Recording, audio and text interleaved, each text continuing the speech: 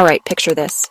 A giant spinning wheel lifting boats up and down like a futuristic carnival ride. Except it's real, and it's in Scotland. I'm talking about the Falkirk Wheel, one of the coolest pieces of engineering I've ever seen. Let's rewind. Before the wheel, boats moved between the Forth and Clyde Canal and the Union Canal by climbing 11 locks. Imagine waiting hours to go up or down 35 meters, not a thrill ride. In 2002, engineers did something wild, built the world's only rotating boat lift. Here's how it works. The wheel is almost 35 meters tall, about the height of an 8-story building.